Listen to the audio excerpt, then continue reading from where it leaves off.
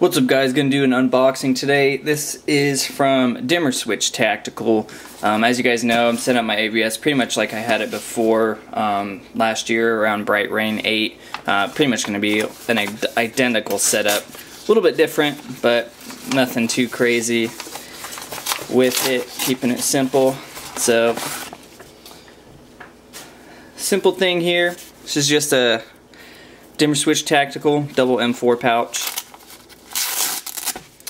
Really sweet. Not a lot to say about these. Dimmer Switch Tactical, they create these pouches, or he creates these pouches really well. I haven't really ran into any issues with any of the pouches I've gotten from him. So, looks to be pretty nice.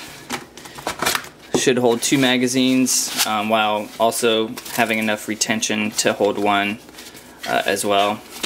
So it's always quite a bit of a chore to get that second mag in there, but for the most part I usually just run just one magazine in these.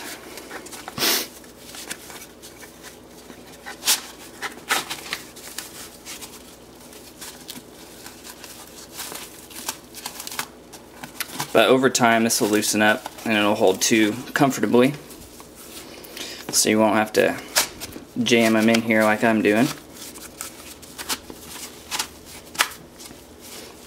Alright, but as you can see, it does hold 2 magazines, and if you do run it with 2 mags in there for a period of time, it is gonna stretch out a bit and accommodate them a lot better than it would normally. But for now, I'm just gonna run it with 1 magazine. I don't really run that many mags. I got 3 on the front. I'm gonna run 1 in an embedder pouch right here. I put a Ranger plate on that one. It's easier to grab. And then this pouch will just be going right here. Then I also have that S-Tac Shorty that's going on my MRB.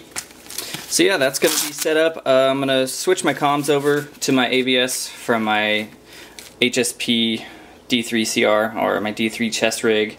I'm going to, it's all set up for comms right now. I'm going to take the comms off of that, route the extension cables and what have you for the antenna on the back of the ABS, and probably post a video of the ABS once it's completed. So yeah, there it is. Short unboxing from Dimmer Switch Tactical. Thanks for watching. Please rate, comment, and subscribe.